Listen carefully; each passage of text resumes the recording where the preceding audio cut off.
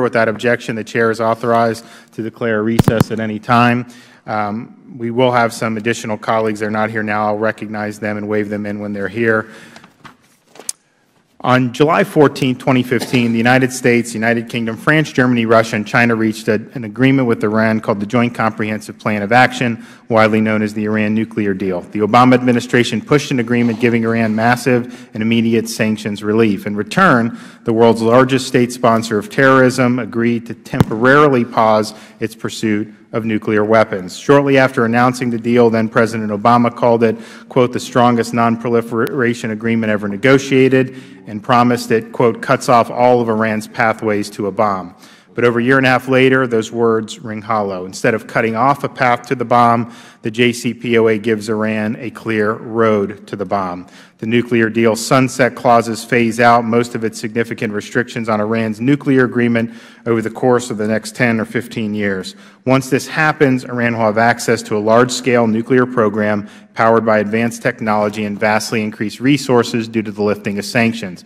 President Obama acknowledged that lifting sanctions would give Iran access to advanced centrifuges, and by year 15 of a deal, the time it takes for Iran to, quote, break out and create a nuclear weapon will, quote, have shrunk down almost to zero, end quote. This is a bad deal. That's why President Trump called it the worst deal ever negotiated. It's also why Senate Minority Leader Schumer and the Democratic ranking members of the House Foreign Affairs Committee and Senate Foreign Relations Committee all opposed it. And that's only part of the story. After the JCPOA was adopted, the Obama administration made a bad deal even worse through its feeble implementation. The Obama administration failed to penalize Iranian violations, gave Iran exemptions from the JCPOA's nuclear restrictions, weakened sanctions far beyond the terms of the agreement, and allowed Iran's ballistic missile launches and regional aggression to go unchecked.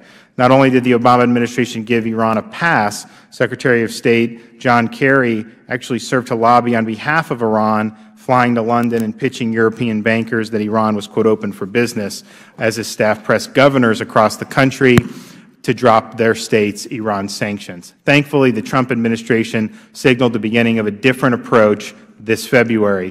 When Iran continued pursuing an agenda of regional aggression against us and our allies, the new administration responded by putting Iran, quote, on notice and imposing new sanctions.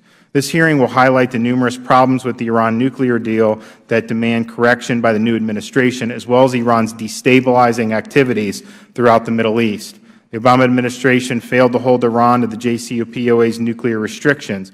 On critical issues like uranium, heavy water, and centrifuge restrictions, independent experts have identified numerous ways in which Iran has been allowed to violate the deal's provisions, exploit loopholes, and been granted secret exemptions with no penalty. There are also serious questions about the effectiveness of the IAEI's verification process and the degree of access its inspectors are receiving. There are other serious problems with the deal besides the implementation of its nuclear provisions. After numerous U.S. sanctions on Iran were lifted on implementation day, Department of Treasury officials continue to weaken the sanctions. Treasury changed its official guidance on a Friday evening before a holiday to allow foreign companies to do business with entities controlled by the Iran Revolutionary Guard Corps, IRGC, process some dollar transactions involving Iran, and loosen due diligence standards. Treasury also removed a number of entities tied to Iran's ballistic missile program, the IRGC, from its sanctions list. For example, Treasury lifted sanctions on Bank SEPA, which it previously called the financial linchpin of Iran's missile procurement network. Despite all these concessions, the deals failed to quiet Iran's belligerence. Just last week, the head of U.S. Central Command testified before Congress that, quote, we have not seen any improvement in Iran's behavior since the deal was finalized in July of 2015. This is evident from Iran's numerous ballistic missile tests conducted in defiance of UN restrictions and its escalating aggression towards the U.S. Navy in the Persian Gulf. The State Department has identified Iran still to this day as the world's foremost state sponsor of terrorism. And now, the funds Iran has gained through the deal's sanctions relief are flowing in part to terrorists and insurgent groups, something former Secretary of State Kerry admitted would likely happen. The IRGC continues to use terror and insurgency to expand Iran's influence throughout the Middle East, including support for the Assad government in Syria, radical Shiite militias in Iraq, Hezbollah in Lebanon, and Houthi rebels in Yemen. Simply put, the deal, along with the way it has been implemented, is not a viable course of action going forward. The U.S. must make clear that Iran's nuclear violations, illicit financial networks, ballistic missile tests, and otherwise malignant activities will not be tolerated. This hearing will specifically identify where these problems originate and discuss what we need to do to fix them. And with that, I will now recognize the ranking member of the subcommittee, Mr. Lynch, for his opening statement. Thank you very much, Mr. Chairman. I'd also like to thank you for holding this hearing to examine the continued implementation of the Joint Comprehensive Plan of Action, otherwise known as the Iran Nuclear Agreement. I'd also like to thank today's witnesses for helping the subcommittee with its work. As reported by former Director of National Intelligence Jim Clapper in 2016, worldwide threat assessment, Iran remains the, quote, foremost state sponsor of terrorism and presents an enduring threat to U.S. interests because of its support to regional terrorist and militant groups and the Assad regime, as well as its development of advanced military capabilities. Similarly, the most recent State Department Country Terrorism Report, issued by the Obama administration in 2016, again underscored that Iran has been designated as a state sponsor of terrorism since 1984 and is maintaining its terrorist-related activity through support for Lebanese Hezbollah, Iraqi Shia terrorist groups in Iraq, Palestinian militant organizations in Gaza, and Iraqi, Afghan, and Pakistani Shia fighters aiming to bolster the Assad regime in Syria. There is no doubt that Iran is a destabilizing force in the Middle East and continues to provide arms, financing, and training to terrorist groups in the region. It also remains unequivocally clear that we cannot trust the Iranian leadership given these subversive military and foreign policy objectives. That is precisely why the U.S., the United Kingdom, France, Russia, China, Germany, and Iran sought to contain them. For these same reasons, successful implementation of the Iran nuclear agreement is not dependent on our trust that Iran will simply abide by the terms of the deal and limit its nuclear program and nuclear weapons capabilities. A key advantage we gained is the ability to place inspectors and investigators on the ground in Iran. In referencing adversarial nations and the nuclear arms race in his 1960 inaugural address, President Kennedy remarked that the sincerity of negotiations, quote, is always subject to proof, close quote. And to this end, a determination of whether Iran is living up to its commitments under the nuclear agreement is entirely based on the proof in the form of on-the-ground, real-time, robust nuclear inspections conducted by the independent International Atomic Energy Agency.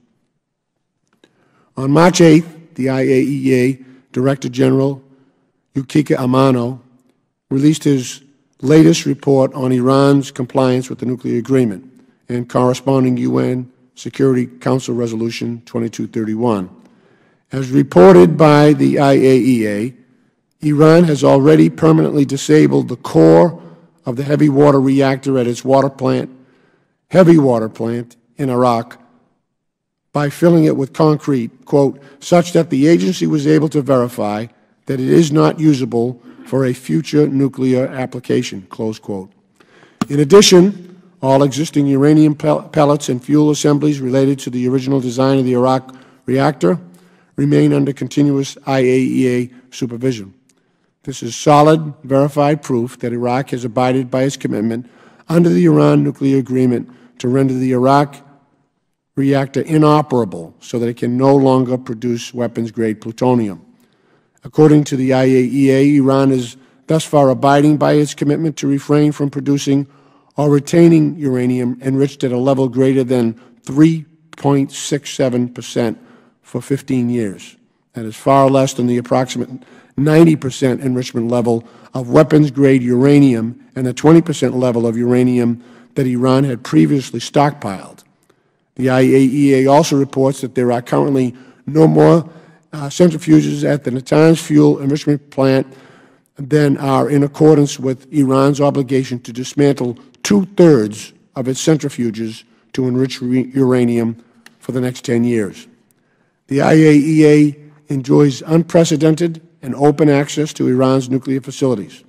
It conducts formal reviews on at least a quarterly basis and has determined that Iran has met its commitments in every one of its reports. This is a vast improvement over previous international ballpark estimates to try to assess Iran's nuclear capabilities based on hypothetical breakout times. It is in light of the critical and continuing work of the IAEA to verify Iranian compliance with the nuclear agreement that we must make every effort to ensure that the agency is able to carry out its inspections and verification workload. Director General Amano recently stated that absent a 2.1% increase to its operating budget in 2018 from its, or $400 million from its contributing member states, the IA will not be able to implement the verification and monitoring activities required in Iran. In stark contrast, the budget blueprint recently submitted to Congress by President Trump proposes a nearly 29% or $10 billion cut to the State Department budget. This could drastically decrease our estimated $200 million annual contribution as the IAEA's largest contributor, given that our typical 25% share of IAEA funding comes from the State Department. While I understand that members on both sides of the aisle may have concerns with the rationale behind the agreement itself, I strongly believe but we must continue to support the IAEA's work of inspection that the Iran nuclear deal is in place. Mr. Chairman, I look forward to discussing with today's witnesses what additional steps we can take in furtherance on the sole purpose of the agreement, and quote, that under no circumstances will Iran ever seek, develop, or acquire any nuclear weapons, close quote, as required in the agreement. Thank you, Mr. Chairman, and I yield back the balance of our time. Thank you. I'll hold the record open for 5 legislative days for any members who'd like to submit a written statement. We'll now recognize our panel of witnesses. I'm pleased to welcome Michael Barbaro, retired Lieutenant General, United States Army, an advisory board member for United Against Nuclear Iran. Mr. David Albright, President of the Institute for Science and International Security, Mr. Mark Dubowitz, Chief Executive Officer at the Foundation for Defense of Democracies, Mr. Ray Takeyh, Ph.D., the Hasib Sabag Senior Fellow for Middle East Studies at the Council on Foreign Relations, and Mr. Jim Walsh, Ph.D., Senior Research Associate for the Security Studies Program at MIT. Welcome to you all. Pursuant to committee rules, all witnesses will be sworn in before you testify. Can you please rise and raise your right hands? Do you solemnly swear that the testimony you're about to give will be the truth, the whole truth, and nothing but the truth, so help you God? Okay, please be seated. All witnesses answered in the affirmative.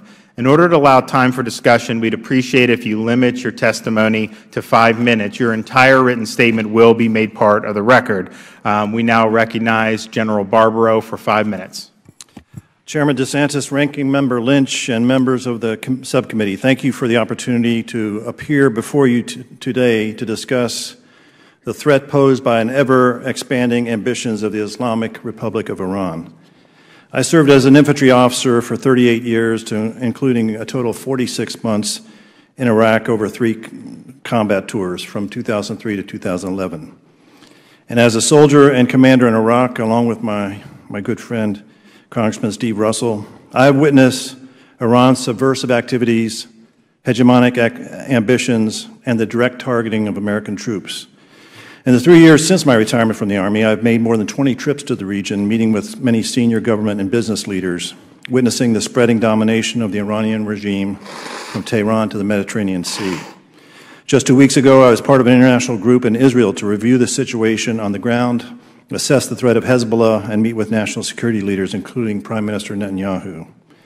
In the next few minutes, I'd like to highlight how Iran is directing its proxies, specifically those in Lebanon and Iraq, to successfully pursue its strategy of regional hegemony and carving a permanent zone of control.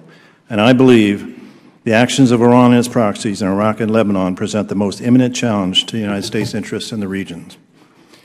In Lebanon, as we all know, Hezbollah is a creation of Iran, and today it's funded by Iran to the tune of estimates of $800 million annually. And until September 11, 2001, Hezbollah was responsible for killing more Americans than any other terrorist organization. Iran's military support to Hezbollah in Lebanon has only grown over time. In 2006, the last time hostilities broke out between Hezbollah and Israel, Hezbollah had approximately 13,000 mid to short-range missiles and rockets. Since then, Hezbollah's influence and capabilities have increased dramatically. According to Israeli estimates, Hezbollah now has an expanded arsenal of over 100,000 rockets and missiles, including long-range systems that possess greater precision, lethality, range, greatly threatening Israel population centers and critical infrastructure. Also, Hezbollah has fully integrated itself into Lebanon's political, social, and military and security apparatus. In recent combat operations in Syria to support the Assad regime, Hezbollah has gained important conventional capabilities and is now a hybrid military power that is stronger than many conventional armies, including Lebanon. In Israel, the universal accepted view is that the Third Lebanon War is not a question of if, but when, and that when is very short term. Turning to Iraq, the good news in Iraq is that ISIS is being driven from Mosul. The bad news comes the day after Mosul, when Iraq could sink into endless sectarian strife fueled by Iran's support for brutal Shia militias and the inability of the Iraq government to control them. The Badr organization, Kataib Hezbollah, Asab al-Haq, these and other Iranian proxies fighting in Iraq are commanded by Qasem Soleimani, the commander of Iran's Quds force, and have evolved into a permanent force in Iraq. In a post-ISIS Iraq, these Iranian proxy forces represent the greatest threat to stability and security. The well-documented sectarian actions of Iranian-backed Shiite militias are establishing the de facto sectarian partition of Iraq. The brutal treatment of Sunnis and other minorities by these militias has served to deepen sectarian divisions and increase Sunni alienation from Baghdad government, thereby damaging the prospects for post-ISIS political reconciliation in Iraq. Our closest ally, the Kurds, have already clashed with these militias, and Kurdish leaders say their next fight is with these Iranian-controlled militias. If unchallenged, these well-resourced Iranian proxy forces will serve in the vanguard of the Hezbollahization of Iraq. The Iranian resourcing and control of these militias and other proxy forces operating in Syria, Yemen, and Bahrain is part of a well-established strategy following the Hezbollah model. More than a year after signing the deal to postpone its ability to acquire nuclear weapons, as its actions across the region clearly demonstrate, Iran's desire is to dominate rather than be a positive force in the Middle East. Unfortunately, with the lifting of sanctions that accompanies the signing of the Iran nuclear deal, Tehran's resourcing of its proxy forces has continued unrestricted. And as we have seen in its aggressive and subversive actions across the Middle East, Iran will continue to pursue its strategic goals at the expense of regional stability, the security of our allies, and most importantly, at the expense of American strategic interests. I thank you and look forward to your questions. Thank you. Mr. Albright, you're up for 5 minutes. Thank you, Mr. Chairman, Ranking Member, and other members of the committee. Thank you for inviting me to testify today. The Iran deal needs to be implemented more effectively and its nuclear conditions strengthened and better verified. At its core, the Iran deal is a bet that by the time the nuclear limitations end, Iran, the region, or both will have changed so much that Iran will no longer seek nuclear weapons. But despite immense sanctions relief, Iran has been increasing its conventional military power in efforts at establishing regional hegemony. The bet does not appear winnable under the current circumstances, and Iran's current trajectory is a threat to the United States and its allies in the region. Armed with substantial funds and a growing economy, Iran is challenging the U.S. in the region and appears as committed to maintaining the capability to pursue a nuclear weapons path as before, just a longer path.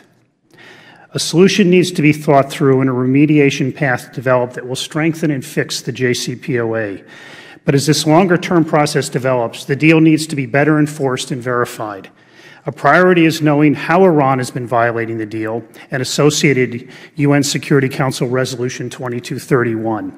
Also important is understanding how Iran exploits loopholes in the deal and pushes the envelope of tolerated behavior. In my written testimony, I conclude that Iran is not in full compliance with the Iran nuclear deal and is flirting with violations in several areas. It is fair to conclude that Iran is not in compliance with the arms and ballistic missile provisions of Resolution 2231. However, it is difficult to argue that Iran has so violated the Iran nuclear deal, or the Resolution 231's provisions as to justify snapping back sanctions. Based on available information, certain patterns of Iranian noncompliance are clear. Iran often conducts small-scale cheating on the nuclear deal's limitations, such as we were able to identify at least 2 cases involving centrifuge research and development. It misinterprets clauses to justify actions that should be viewed as violations. Iran policy to deny IAEA inspectors access to military sites should be viewed as fundamentally inconsistent with the nuclear deal and in fact renders its weaponization development ban, called Section T, unverifiable. A damaging pattern developed during the Obama administration where Iran could create a crisis over a potential violation. The United States and allies would have to find a, quote, solution, and Iran would cynically demand compensation as part of that solution. A far more effective approach would have simply been the United States insisting that Iran solve its own compliance issues, or simply be in noncompliance with the JCPOA.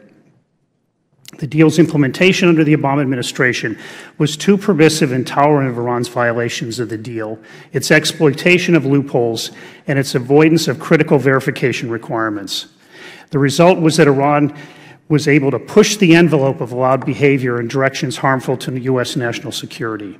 Moreover, U.S. actions muddied the waters of determining compliance with the JCPOA. Until today, the Trump administration has continued to implement the deal, and I hope that policy continues. However, that does not mean that the Trump administration should continue the previous administration's overly permissive way of implementing the deal and its avoidance of dealing with the deal's shortcomings.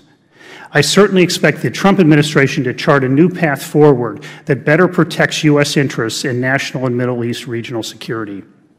A key part of a new approach is looking again at compliance. As the leading negotiator of the JCPOA, the United States has a special responsibility to thoroughly evaluate Iran's compliance with the nuclear deal and Resolution 2231.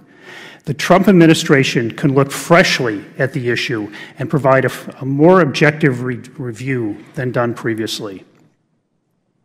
If the nuclear deal is to succeed, let alone survive, the Trump administration will need to take aggressive actions to adequately enforce the nuclear deal and Resolution 2231. Toward a policy of stricter enforcement, the administration should announce that the United States will strictly interpret these deals. It will demonstrate zero tolerance for Iranian violations and will respond both within and outside the context of these agreements. Where violations are significant, the United States should start the process of snapping back U.S. and UN sanctions. Thank you. Thank you. Mr. Dubowitz, you're recognized for 5 minutes. Thank you. Chairman DeSantis, Ranking Member Lynch, members of the committee. On behalf of FDD and our Center on Sanctions and Illicit Finance, thank you for the invitation to testify. At the heart of the JCPOA is a fatal flaw. Iran does not need to cheat to reach threshold nuclear weapons capabilities. By following the deal and waiting patiently for key constraints to sunset, Tehran can emerge as a threshold nuclear power with an industrial-size enrichment program, near-zero breakout time, an easier clandestine sneak-out pathway, an advanced long-range ballistic missile program, including ICBMs, access to advanced heavy weaponry, greater regional dominance, and a more powerful economy, which will be increasingly immunized against our ability to use sanctions. The UN snapback is deal-ending, which makes it highly ineffective against Iran's incremental cheating strategy that Dr. Albright has outlined.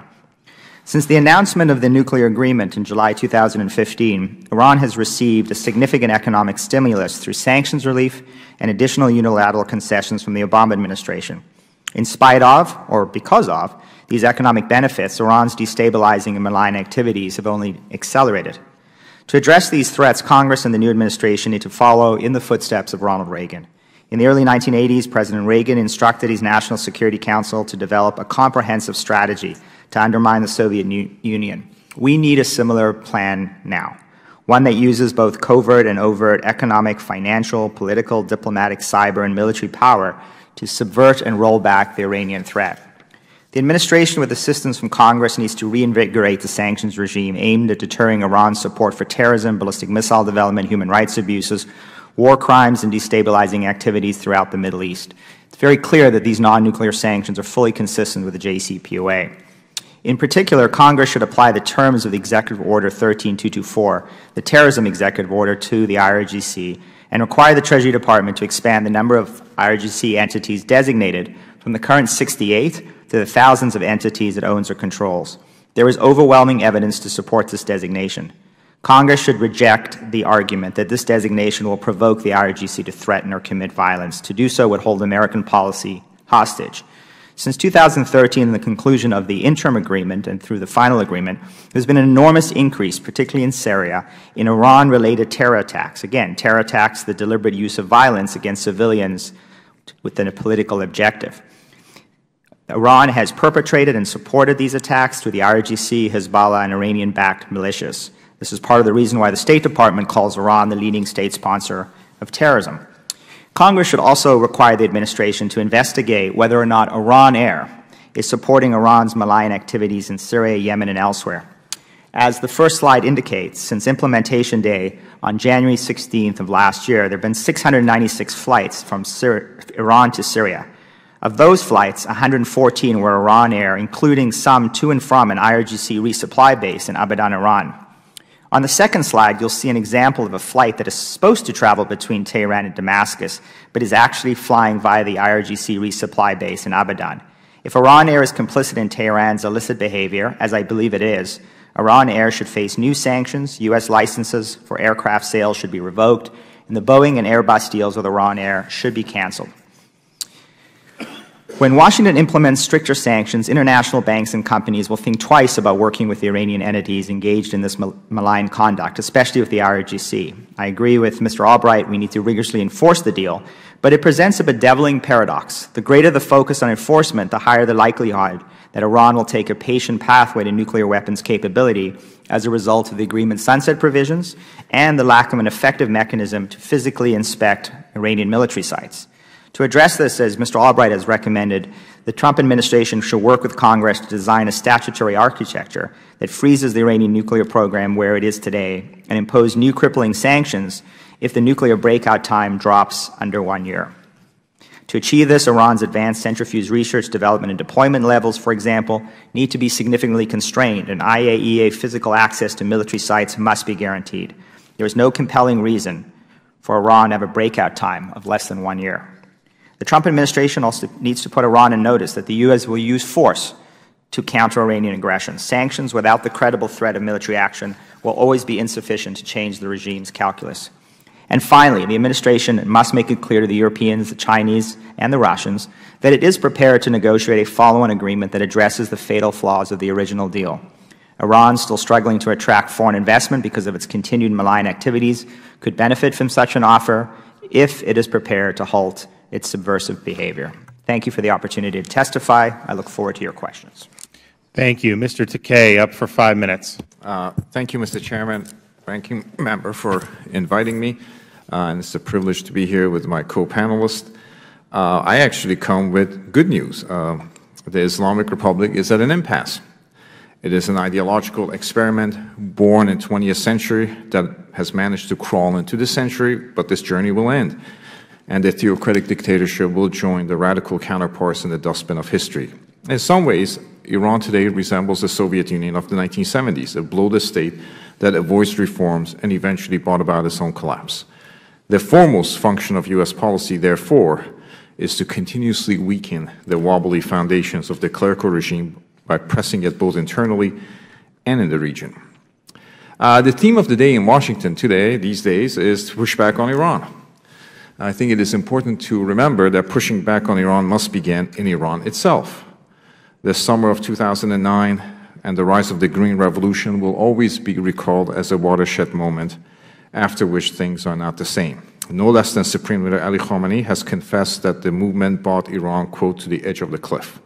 General Mohammad Jafari, the commander of the guards, has suggested that the Green Movement was the greater danger for the system and the Islamic Revolution, and we went to the brink of the overthrow in the sedition. Sedition is the pejorative term they use for the Green Movement. The regime's security services proved unreliable. Dissension spread within the guards. A number of commanders had to be dismissed. The ruling elite, which had perfected the strategy of staging counter-demonstrations, failed to do so for 6 months. The Islamic Republic was never and is never a typical totalitarian state. Its electoral processes and institutions provided the public at least with a veneer, an impression of democratic representation. That Republican element of the regime evaporated in 2009, and with it vanishes legitimacy. The task of American diplomacy, as Mr. Dibowitz suggested, is similar to that with Ronald Reagan facing the Soviet Union, not just negotiate or renegotiate a better arms control agreement, but devise a comprehensive strategy that undermines the regime. As the administration at that time did with Solidarity in Poland and other such organizations, we should find a way of establishing ties with opposition movements within Iran. Given the Islamic Republic's cruelty and corruption, the opposition spans the entire social spectrum.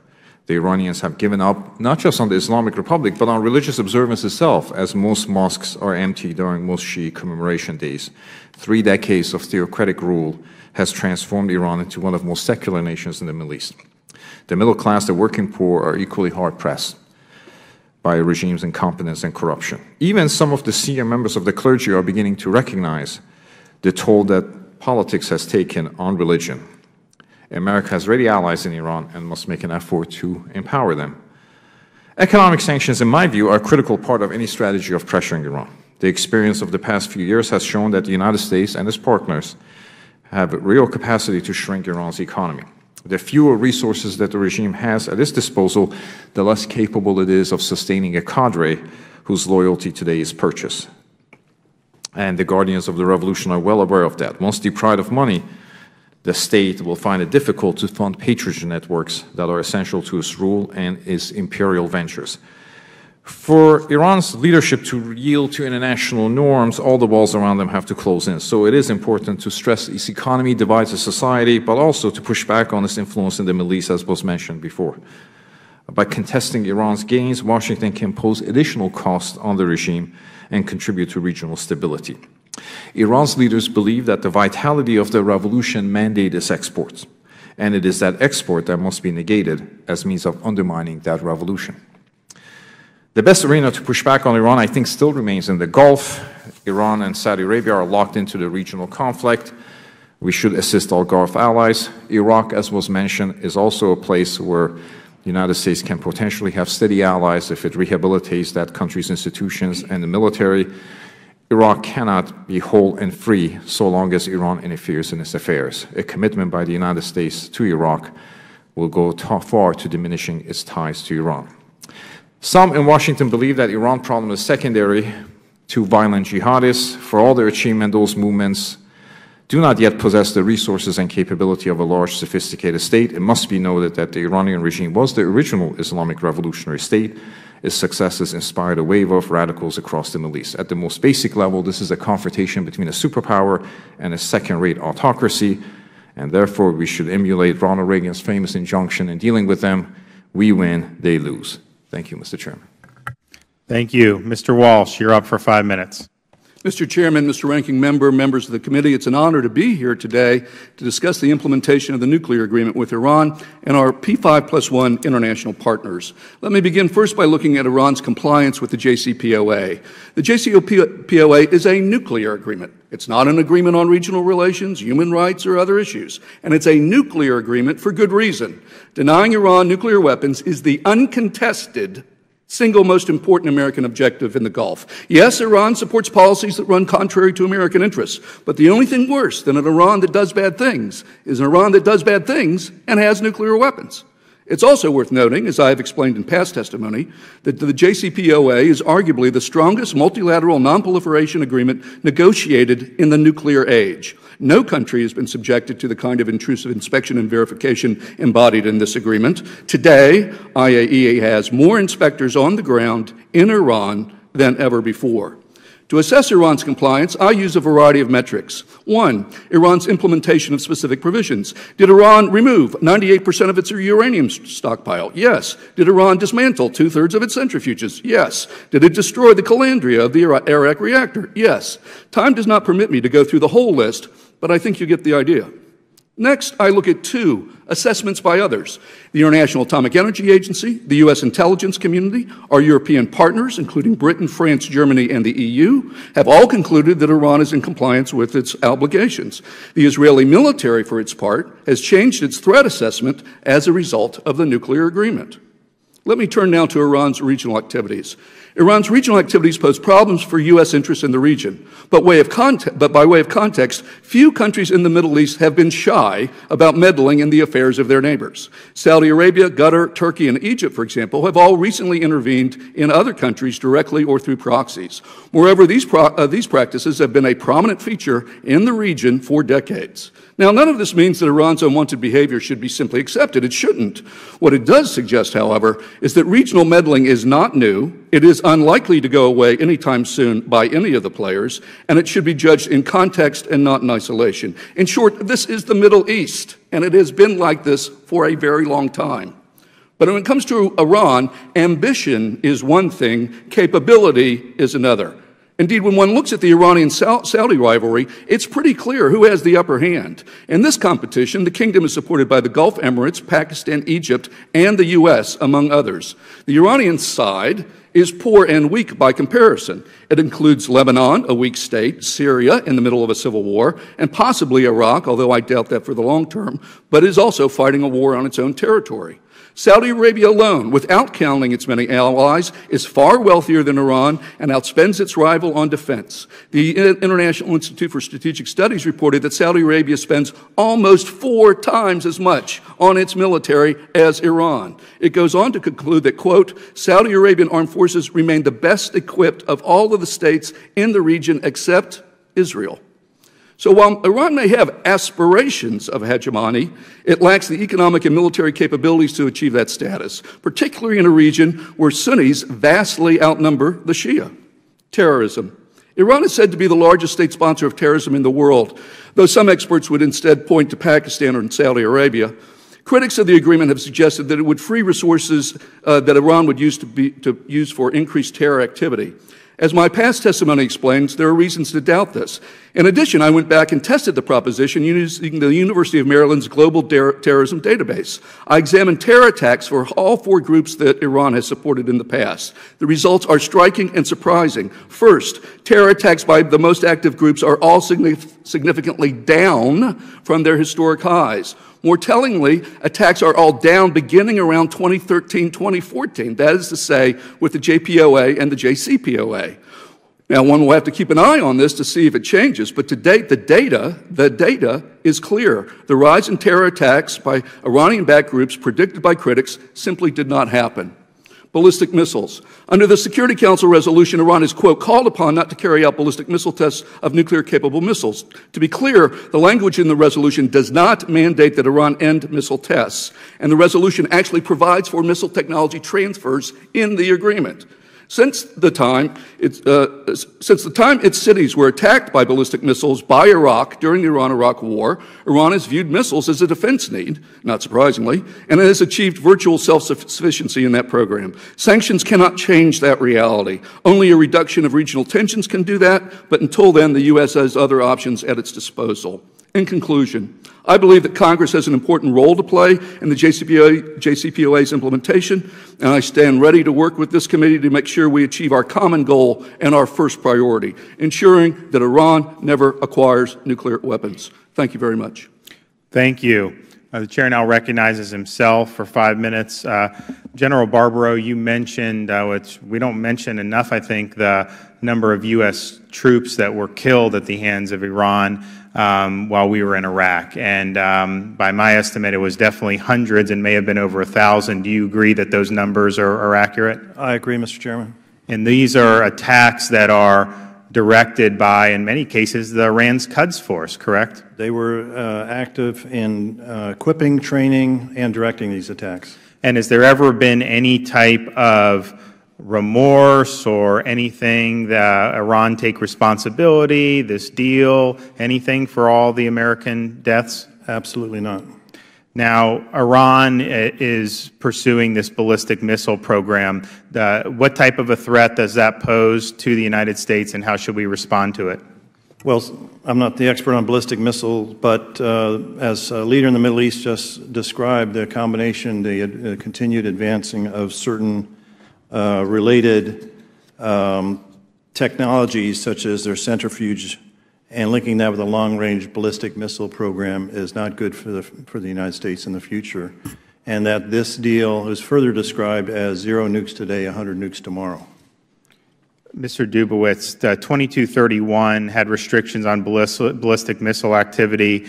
It talked about missiles designed to be capable of delivering nuclear weapons. How do you define a nuclear-capable missile? Is there a difference between that and conventional? Because what you'll hear people who defend Iran will say is, yeah, they did this ballistic missile, but that's not necessarily anything having to do with nuclear. They're just testing missiles. So how do you make that distinction, or do you?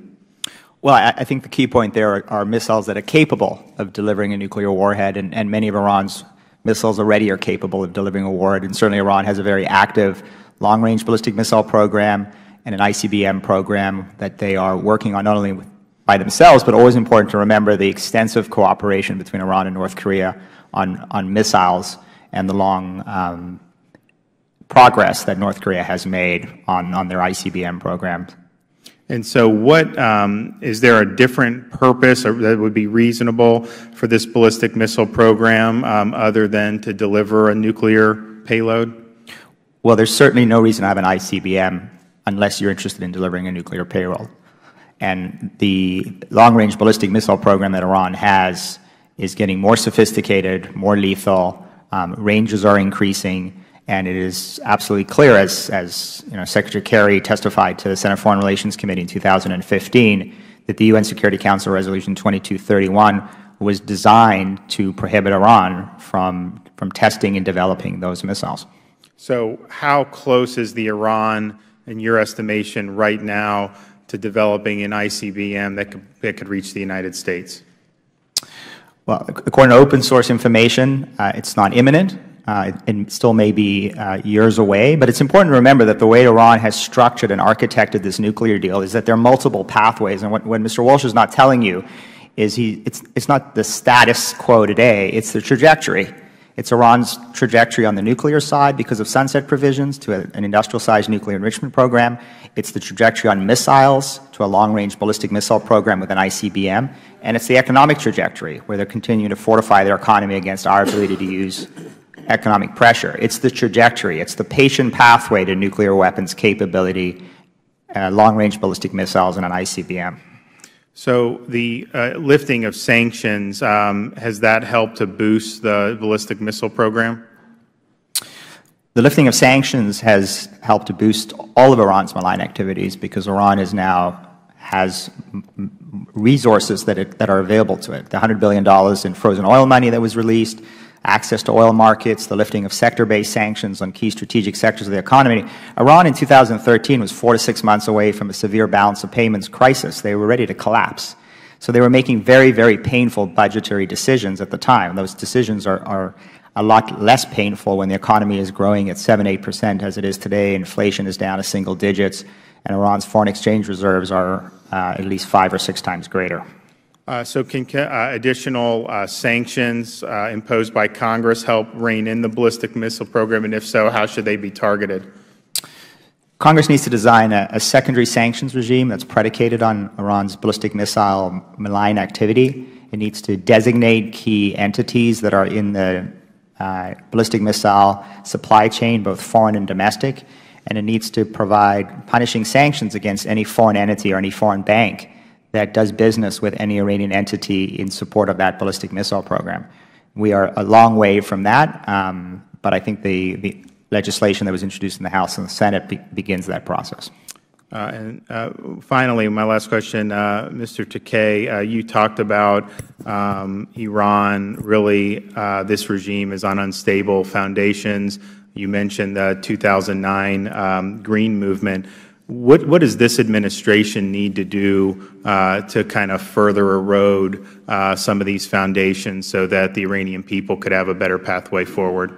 Well, I do think that it's very important to focus as much on human rights infractions as it is on nuclear infractions and terrorism. Iran is also a member of various international bodies and has to adhere to international conventions on human rights behavior, which is an egregiously in violation of. I would actually support a sanctions regime along the lines that actually targeted human rights and human rights abuses that are ongoing in the country, so there will be actual punishment. As I mentioned, our task is to continuously weaken the regime's coercive power and it's the regime itself that actually now relies on a transactional relationship with its cadre. It essentially gives them money as enforcers. If it has less money, it has less capacity for enforcement. Thanks. My time's expired. I'll now recognize the ranking member, Mr. Lynch. Thank you, Mr. Chairman. Mr. Walsh, thank you for your testimony. I'm going to give you a couple of comparisons. We have a situation in Pakistan where they have nuclear weapons. Not only that, they're fixated on India. They have mobile nuclear weapon capacities. So they keep, as a matter of defense, they keep moving their nuclear weapons around to avoid any first strike vulnerabilities. In the meantime, the Taliban and various warlords in those areas, they're not on the eastern border of Pakistan. They're more on the western part that is controlled in large part by the Taliban. And then we have North Korea that has nuclear weapons capacity already, and highly unstable leadership, to say the least. What is greater risk right now? Is it North Korea that has nuclear weapons and you know, like I say, a very unstable, I'm being generous here, a very unstable leader. Pakistan that has nuclear weapons and is moving them back and forth, or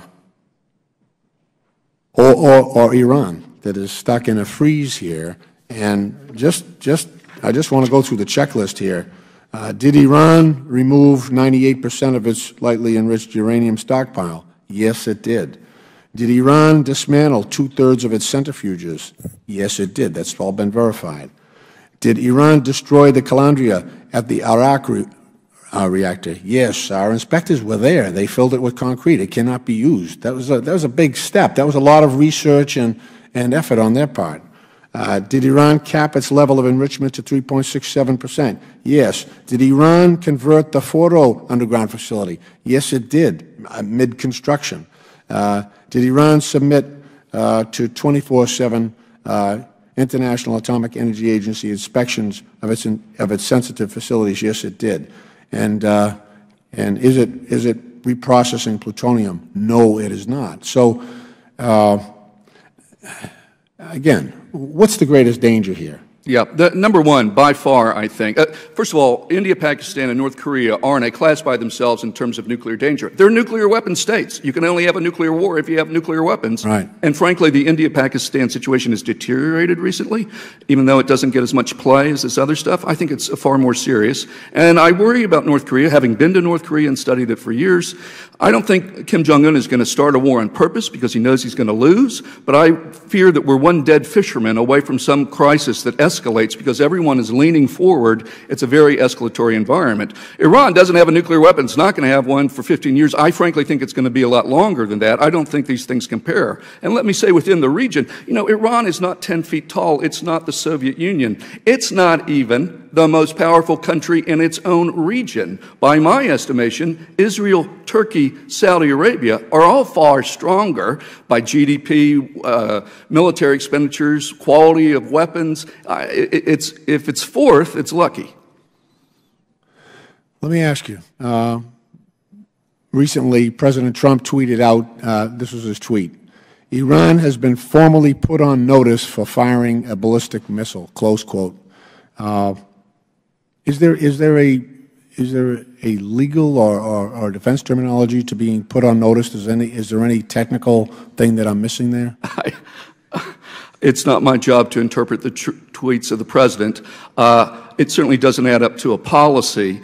Listen, most of the experts, you talk to Michael Ellman, who's a missile expert, others, they'll say that the program is largely indigenous. Its purpose is asymmetric deterrence. It fears an attack by another state. It has no ICBM program. I'm going to have to disagree with my good friend Mark. And if you look at my testimony, there are footnotes to that effect. It hasn't flight tested an ICBM. You can't have an ICBM program if you haven't flight tested a missile. So I think that's a missile program. I wish they didn't have missiles. I wish no one had missiles. But I don't think sanctions are going to somehow change a defense need. I have to reclaim my time, and I appreciate your remarks. And also, ballistic missile control is an aspirational statement within the agreement. It's not a requirement. Right.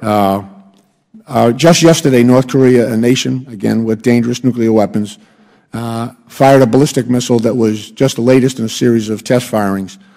Here's what Secretary Tillerson said. North Korea launched yet another immediate-range ballistic missile. The United States has spoken enough about North Korea. We have no further comment, close quote. So, you know, there are some dangers out there, but I don't think giving Iran back the ability to develop nuclear weapons is the way to go.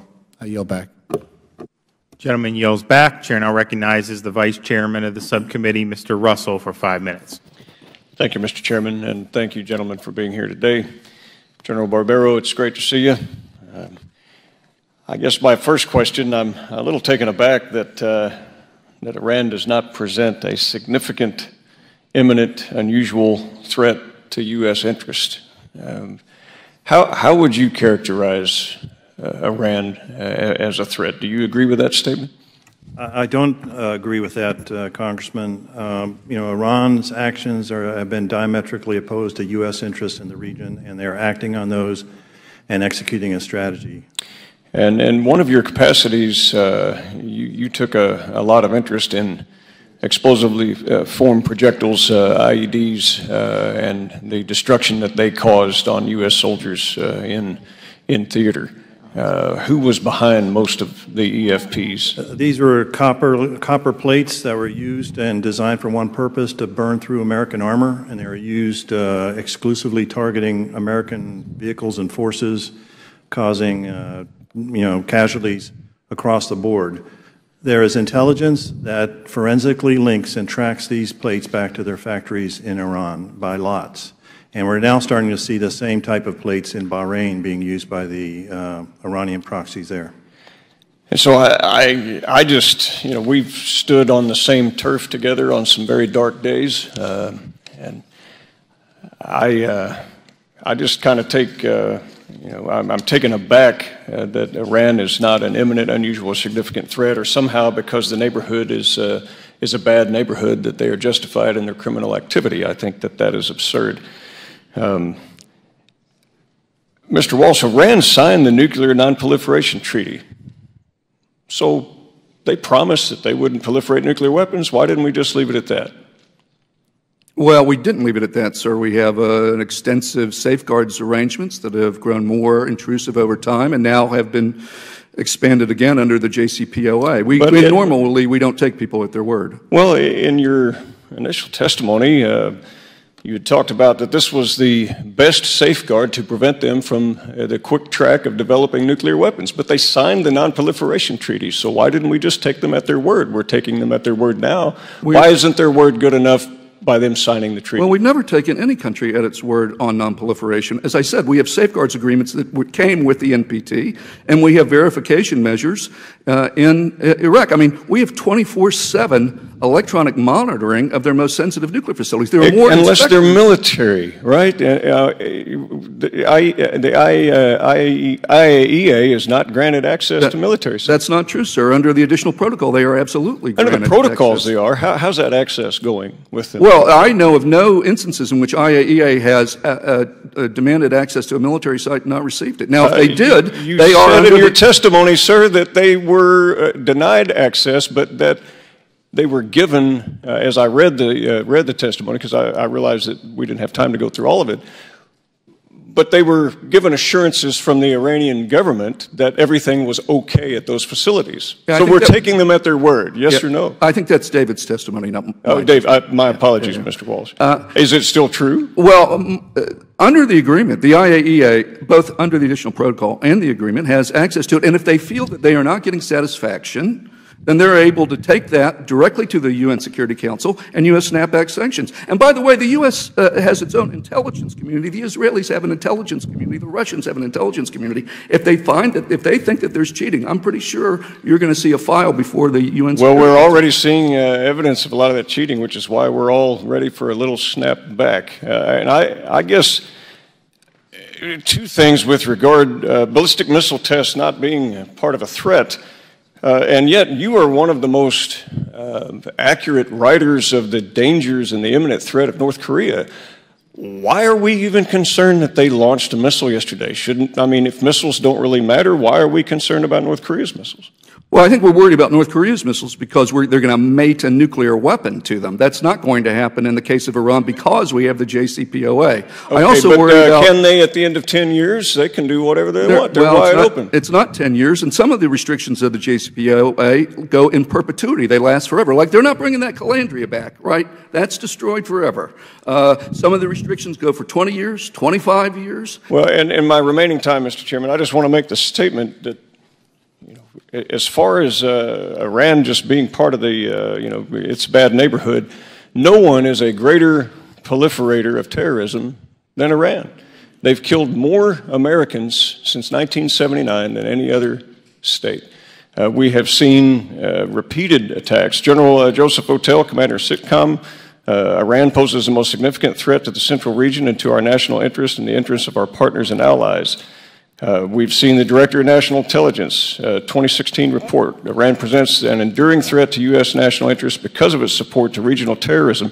And I would argue that any drop-off in terrorist activity, Mr. Chairman, has not been because of goodwill of the JCPOA. It's been because they're fighting in Yemen and Syria and in militias in Iraq. Hopefully we'll get around to, and I appreciate your indulgence. I'm out of time. I yield back, Mr. Chairman. Gentleman's time's expired. Mr. Walsh, what would you say? I mean, with the Syria deal with the chemical weapons, the administration heralded it, they're gone. Even the Israelis said, oh, it was good. Well, it turned out not to be the case. And so and I agree with you, there are Israelis, you talk to them, they think that from what they can tell, that may have been in check. But we don't know what we don't know, and that's what I'm concerned about. In Syria, a lot of people thought that had been taken care of, and obviously, tragically, this week we found out it didn't. Yeah, I think it's way easier to produce a chemical weapon, which is basically just using industrial chemicals and weaponizing it, than to make a nuclear weapon and a miniaturized warhead. They're just, in terms of the capacity required, night and day. So I think it was a good thing to get all that agent out. Had we struck Syria, we might have sent a weak deterrent message, but all that agent would have been there. We got a lot of it out, but they went back to making it. All right, and I will now recognize the gentleman from Vermont for 5 minutes. Thank you very much. Thank you, Mr. Chairman, for this hearing, and Ranking Member Lynch. First, I want to say thank you to General Barbero and also to his colleague and fellow soldier, my colleague, Mr. Russell, for your service. And let me tell you, listening to both of you is very powerful because you were on the receiving end of a lot of malign behavior from Iran. So how can I express my appreciation for that? We all are. But I know that you also appreciate that this is about a policy that is important to the U.S. In its allies. And the question for me on this whole Iran nuclear deal was not whether I was going to turn a blind eye to what you experienced. It was whether, in the long run, the region would be safer with a malign but non-nuclear Iran than with a malign and nuclear Iran. And we had a lot of debate here and continue to have disagreement about whether the Iran deal was a good deal or a bad deal. But where we're at now is we have a deal, and I share the concern about wanting it to be enforced. The concern I have is that some folks who are of the view that it was a bad deal, from my perspective, may go too far in using enforcement arguments as a way to try to unravel it. But that's in the eye of the beholder. I think we're all in agreement that we have to enforce this deal. One of the questions I have, President Trump, as you know, thought it was a terrible deal. He said that during the campaign. But the budget that he's proposing is going to significantly cut State Department funding. I saw that General Mattis said that we need State Department funding because if the less money they get, the more I have to ask for ammunition. But that's going to directly affect the boots on the ground of the IAEA. And I'll just ask you, General Barbaro, I know you oppose the agreement, but do you think it would jeopardize our capacity to monitor and enforce if we have a significantly reduced budget for the enforcement agency? Well, I think it would damage our abilities to monitor this deal. But if I could, Congressman, this is not. Hopefully, it did not come across as an old soldier who's bitter about what happened. I didn't hear that. But this is about American national interests. Right. And currently in the region, and what I hear from leaders, where is the United States? This is a 0 nukes today, 100 nukes tomorrow deal. This is a postponement, not a cessation. And we should not sacrifice other American interests in the region at the expense of this deal. And it seems from the capitals there that America has pulled back, and American leadership is lacking in confronting this real and in some cases existential threat to our friends and allies in the region. A lot of people agree with what you just said, but when we're honest with ourselves, this is a tough situation. It's not like there's a definitive answer. And a lot of times the American people want a military response, partly because they trust the military, and partly because when something really bad happens, they want a definitive action that is going to make it go away. But we saw with our engagement in the Middle East, and I think President Trump talked about this during the campaign, that some of those decisions didn't work out the way it was hoped. We did nation building in Afghanistan and Iraq; it didn't work. We aided people in Libya, and it was a mess. And we stayed out of Syria, and that's a mess. So I'm just asking all of you, even with your point of view that's, I think, different than mine, to acknowledge that there is not an easy call for the President, whether it was Obama or it's Trump. If I could go first. Sure. I agree. This is not an easy challenge, but the argument is not to re-invade and 100,000 troops and do nothing. There are plenty of actions we could take. Sanctions. Declare the IRGC a foreign terrorist organization, which they clearly are. Go after the financing of the IRGC and their network. Something Mr. Lynch is very active in on the financing. And work with our allies in the region. General Jones, Jim Jones, former National Security Advisor, SACURE, said let's lead the way in forming a NATO-like defense agreement and body within the with the Gulf states and Saudi Arabia. I think they're ready for that. So there's a number of things we could do. My time is up, but thank you, General. Gentleman's time has expired. We have a procedural vote, but I'm not going to stop the hearing for it so members can go and come back. We're going to keep it going because I think it's just one vote and done. These are not our actual votes that we had scheduled at 4 o'clock, and I don't want to have to adjourn twice in 30 minutes. So with that, I will now recognize Mr. Comer for 5 minutes. Thank you, Mr. Chairman. My question is for Mr. Albright and Mr. Dubowitz. Are the Joint Comprehensive Plan of Actions, current inspection and transparency measures sufficient to verify Iran is abiding by its terms? In theory, the international inspectors have tremendous rights of access. It's given by what's called the Comprehensive Safeguards Agreement. Unfortunately, Iran's policy is to deny access to military sites, and it has done so on multiple occasions. And even in the example of the Parchin site, which was finally accessed by the IAEA, it only got one visit, and it got partial access. If you take bans in the JCPOA against nuclear weapons development activities, inside Iran. Those need inspections of military sites, and they're not. Those military inspections or the visits to the military sites are not happening. So I would say that parts of the JCPOA are not verified. Parts of it have not been tested yet, that in the sense that the IA is going to ask to go to military sites, and the expectation is that Iran is going to say no because that's been its policy. So I think that the bottom line is that parts of the JCPOA are unverified, parts are untested. The parts that are well verified are the declared sites. Mr. Walsh referred to those as sensitive. They're the known sites.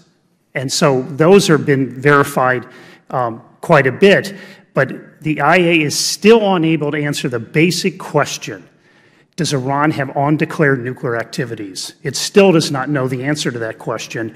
And when it tries to do that, it very well could be there's going to be a major confrontation with Iran over access.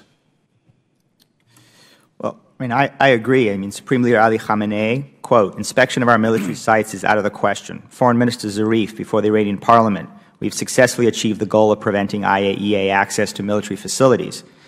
Ali Velayati, an advisor to Khamenei, quote, "Entry into our military sites is absolutely forbidden." And Mr. Albright mentioned Parchin. Remember, the IAEA didn't get physical inspection of the Parchin military site. It got self-inspection, where the Iranians were providing samples. Interestingly enough, even when providing samples to the IAEA and not letting them in through the gates, man-made uranium particles were actually discovered.